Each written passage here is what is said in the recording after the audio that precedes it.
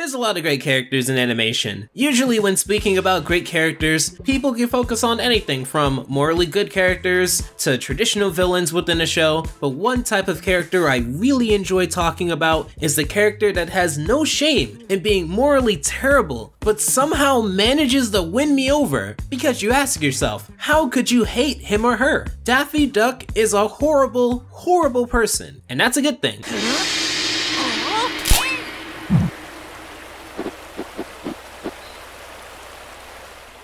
I love exploring mean characters because there's so many types, and in this case we're talking about a weaselly character, which is not easy to write because these characters can end up being extremely annoying, but Daffy manages to do it in a way that not only makes sense, but makes me love him as a character because of the way that he's written. Take this opening scene where he's driving in his world famous parade float. He would ask his friend Bugs Bunny if he's able to merge, to which after not being able to a few times, throws all caution and safety to the wind and merges anyway. That's it. I'm going for it.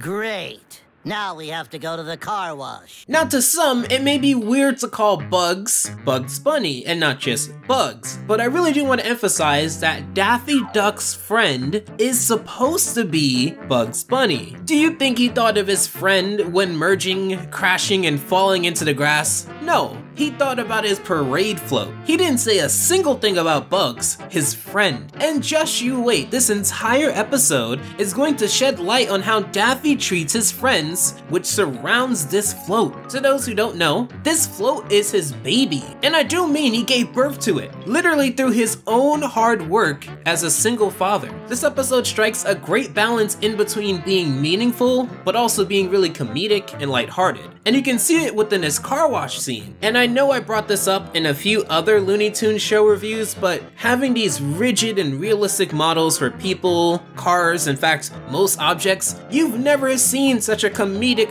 cartoonish reaction to putting a papier-mâché float within a car wash. Everything from him rushing into trying to pull it off the locking mechanism, or getting completely stuck in the rubber bristle brush part. I don't even know what that's called. What is even that called? I tried Googling it, and nothing pops up, but how would you even Google, what would you even Google for that part? Anyway, while generally considered to be selfish and self-centered in the way that he's depicted, considering the parade float to be a part of him, and his identity, not only does it make sense for him to now risk his own life to rescue it, but specifically in this way, in this style, where it makes him look like the biggest idiot to everyone in the vicinity. Now you may think that Daffy would be smart enough to protect his parade float, but no, he does not think about the fact that car washes have water, in the same way that Daffy did not think about the safety of Bugs. Daffy thinks about himself and his items, and that's really it. Now you may say, that's not too bad. Well, I beg to differ. We're still very, very early in this episode in how Daffy falls from grace. My eye!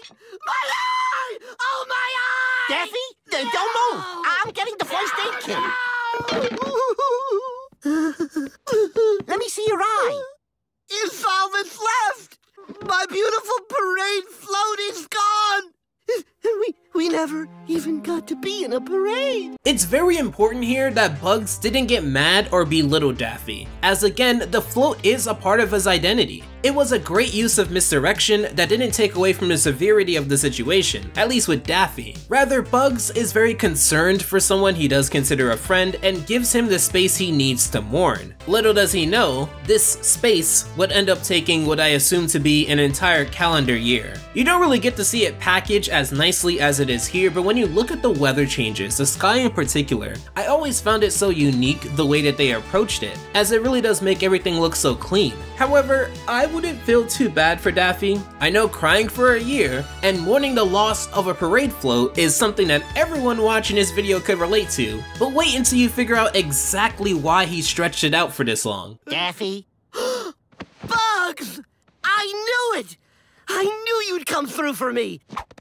I knew if I stayed in here long enough and sobbed loud enough, you'd make me another parade float. Let it be clear, this is very selfish and whiny behavior. However, the reason I'm not annoyed by it is because it still follows a general comedic flow. The misdirection was there, right after the eye gag, where it was perfectly reasonable to suspect that he would be mourning because he didn't know what to do and needed some time. To think this entire time, he was subtly hinting to Bugs to build another parade float for him that, by the way, would have to be up to Daffy's standards he wouldn't even be able to satisfy because it's Daffy, is exactly why Daffy is kind of messed up, but in an entertaining way. His bravado and confidence in speaking about how he wanted to quit crying on some days, but persevered as if he in any way was helping the situation is insane. Of course, Bugs didn't build a float, but mistakenly advises Daffy to move on to something that fits him better. Remember, this is Daffy, and Daffy thinks of himself a certain way. However, I want to be fair to the guy. Normal cars are for normal people.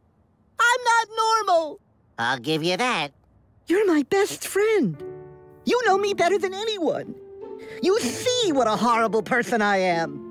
That's why I have to drive a parade float. I'm not sure if this aids in my justification that Daffy is a horrible person, but he admits it here. Now, even though he's saying this after merely crying for a year, which is some pretty psychotic stuff that I absolutely do not want to dismiss as being nothing big, it just pales in comparison as to what he's about to do. When Bugs recommends him to move on, he moves on to a yacht. And just hearing how he speaks about the yacht, using a low tone and words that express how the yacht represents him in such a lavish way, it makes me think that he's watching too many of those diamond ring advertisements, which are a scam by the way. And while Daffy has always thought rich, despite having no money, no work ethic, no talent, no credit, and no rich friends, he's somehow managed throughout the series to get into places where he didn't belong. Take the episode Members Only, an episode I did cover a while back, where he was able to sneak in by using a membership ID that he did not have consent to use. So while on the surface, he doesn't appear to have money, Daffy finds a way.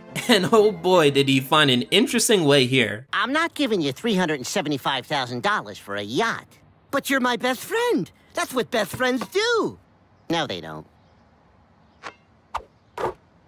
Daffy so far has had a very narrow, one-way transactional relationship with Bugs, whether it was tiny things such as needing him to check if he can merge, to moderate things such as begging for a parade float to be built, to now well beyond the realm of outrageous things, such as asking for such a large amount of money. Daffy is partially self-aware that he is this horrible person, but more importantly, he has no shame or self-reflection skills at least to even pick up on this. The person whose moral center is so far out of whack that they would expect to be given such a large amount of money just because, when they would never do the same, is what defines such a weaselly character. To Daffy, the end goal is just another vanity project, regardless of the people he has to step to get there. In his mind, the end justified the means, and anything he had to do, given his end goal here, happiness, just in the form of hedonism, was necessary, as he couldn't imagine a world where you wouldn't want to help him achieve something so great for him,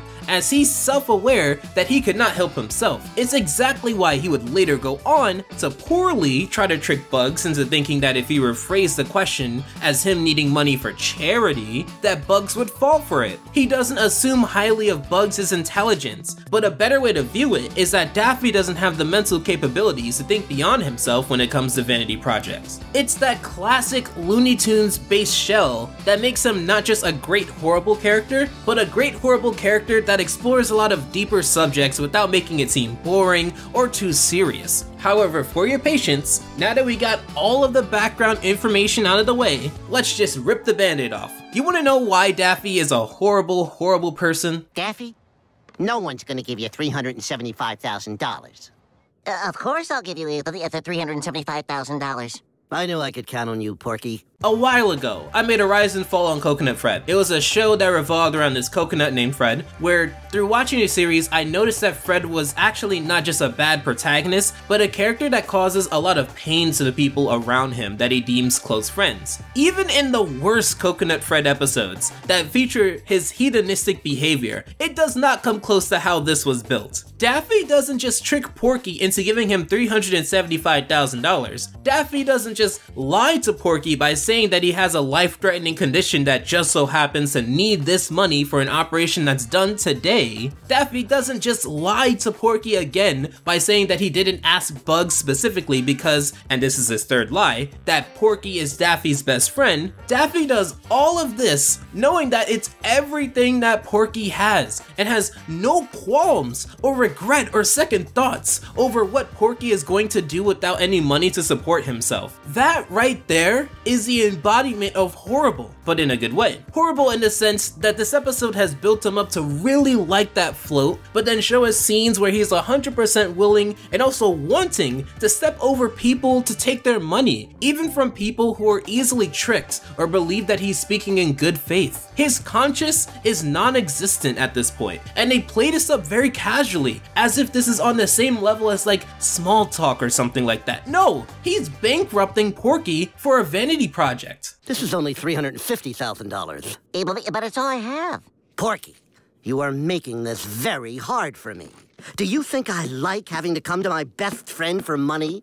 Can you imagine what this is like for me? Sorry, he's bankrupting and shaming Porky for not having more that he can take from him for his vanity project. He not only takes his family heirloom and debit card, but even makes him look like a really bad friend for not having more to give. Morally, Daffy is corrupt, and it's not usually brought to this height in Looney Tunes Show episodes. The serious nature of this contrasted against the comedic things at the car wash, or the comedic dynamic with the more mature, skeptical, and socially experienced Bugs, it really shows you that this is gonna be a big deal. And not only that, but given that Daffy was rather composed when driving, extremely concerned at the car wash, sad at home, and somewhat aggressive at Porky's home, it only makes poetic sense that his happiest moment within the episode is him celebrating on a yacht that he had to bankrupt a friend for. This is why I say that supposedly they're friends. In reality, Daffy tries their patience all the time, but this is a new low, even for him, and I think that's fantastic. It really brings you to the height of his hateable nature. And speaking of height, we see Porky at his lowest, eating garbage in a freezing home with piling bills, to which Bugs gets concerned and visits his friend. I tried calling you, but your phone's been disconnected.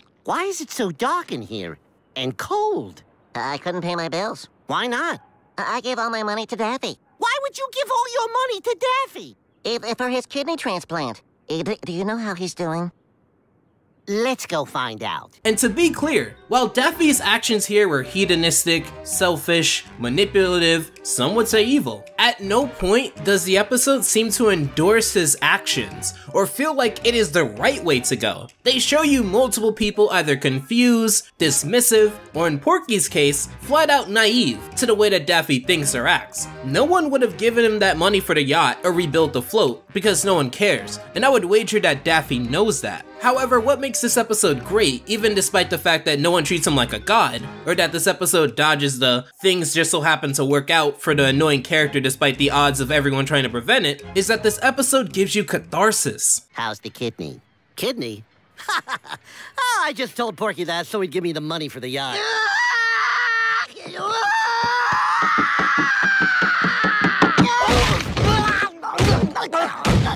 Daffy isn't treated like a misunderstood person. Daffy isn't treated like a lovable rascal. Daffy is treated like he made a really terrible decision and ruined someone's life over it. Bonus points for Bugs being a great friend and letting the fight happen because Daffy deserves it. Porky was willing to sacrifice a comfortable life if it meant saving the life of someone who referred to him as a best friend. Daffy wasn't going to use the yacht in some competition to win the money back and recoup what Porky gave to him. Daffy wasn't going to work with Porky to get his situation back to where it was. In fact, anything about Porky at all, I am 100% sure, I am willing to wager, left the mind of Daffy once he left Porky's house with Porky's money. That is because Daffy does not have the mental capabilities to think about anyone else when it comes to his own vanity projects. He's stubborn and pathetic in the way that he just slimes through everything. And honestly, it takes extreme emotions like the love he has for Tina, or the begrudging respect that he has for Gossamer, or the pain of getting his butt kicked by Porky for him to finally give in and see how other people feel about a situation. You give Daffy an inch, and he will take a mile, and then another mile after that. And that's exactly what happened here. How could you either lie to me? I'm sorry. I thought if I told you what the money was for, you wouldn't give it to me. We wouldn't have. You just proved my point. How am I the bad guy here? Well, to not repeat what I've been saying, let's tackle this in another way. We'd later go on to see that he would much rather continue to get beaten up and die on the hill of not giving Porky his money back than actually keep him as a friend, making the morally right move, and make things right purely on the fact that he can find new friends given that he has a yacht. Saying that he's bankrupted a friend and was willing to let him go is an understatement. We'd see that the ship was never tied to the dock, so it gets swept out to sea. When asked about life jackets, sails, a radio, he'd give the exact same reason that he didn't get one, because he wanted to get a jacuzzi and a second jacuzzi, and the budget didn't allow, despite Porky giving him everything that he had. So it is more accurate to say that even though he admits to lying about driving Porky to become broke, he feels that it's Porky's fault, and that Porky is a bad guy for not having more money to satisfy Daffy's expensive interests, amongst having Daffy's interests in mind to give him that money at any time for any reason on a whim, so that Daffy doesn't have to lie about it. That's why he got beat up, and that's why Bugs doesn't take him seriously. However, if you expect me to feel bad for Porky beyond the first incident, you'd be mistaken. Take this scene here, where Daffy was tied up because he tried to take the makeshift sail down that would have rescued them as Bugs took everyone back to shore. I see now that it's not money or things that matter. It's friends, best friends. And you, Porky Pig, you are my best friend. Do you really mean it? Have you ever known me to lie? Yes. You lied about it in needing a kidney transplant. That's in the past. Now please, untie me so I can give my best friend a great big hug. Porky wants to believe that Daffy is a good person. Daffy is not a good person, and for a good reason. Daffy needed to be tied up for this exact reason. So while I do sympathize with Porky when it comes to being broke, the untying is completely on him, given that it happened pretty much within the same amount of time where he was aware that Daffy is a liar. In fact, focusing on that aspect a little bit more, isn't it crazy that Daffy could find the right words to make it seem like he's a completely changed person? Yet it's always with Porky. Bugs sees right through it, and in other cases, Tina for the most part can see right through it as well. It's why during Double Date, another episode I reviewed, Tina was self-aware from the start that Daffy embellishes his strengths far beyond what they actually are, and knows that Daffy lies, but loves the project of building him into becoming a decent human being. He's really good at being really bad, and speaking of really bad, he takes the sheets that were the makeshift sail and jumps into the water with them, clearly not being able to swim with it wrapping around him in the process. Luckily, he was not only saved, but humbled. It was a dream. It was all a dream. That explains why I was such a horrible person and did all those horrible things. Not a dream. You are a horrible person, and you did do those horrible things. And that's what makes this such a good episode. Accountability. Accountability didn't make this episode boring. Accountability didn't make this episode moral-based. Accountability didn't even make this episode more complex. It's a basic thing that you need when you have a weaselly character. If you want your morally horrible character to be likable in some aspect, this character has to be entertaining and not taken seriously, or be relatable, or just have something that they at least respect somewhat to keep them accountable. Daffy within a Looney Tunes show is a lot of those aspects. Everything he did here was entertaining despite how morally awful it was. And I loved the feeling of seeing Porky beat the crap out of Daffy because he deserved it, doing one of the most scummy things you can do to someone that you label a friend. It shows you the adventures they go on because Daffy is willing to take it there. In an ironic twist, we see that through selling the yacht, the doctor says that he actually needs a kidney transplant. Said transplant that he lied about with Porky earlier, to which Bugs sources the money for. Now you may bring up that I said what makes this episode work is that no one is giving Daffy an out, and I still believe that here. Daffy was shown what friends would do in a dire situation, which is to actually help, not for a yacht, but for a good reason. So does Daffy learn something in the end? Not really, but he doesn't get treated like he's misunderstood or just a lovable rascal. He's treated as if he's tolerable, but you have to watch him. And that's the dynamic that works for him. Well, at least on the Looney Tunes Show. So yes, Daffy is still a horrible, horrible person, and that's a good thing. Let me know what you guys think. And until then, take care. Alpha out.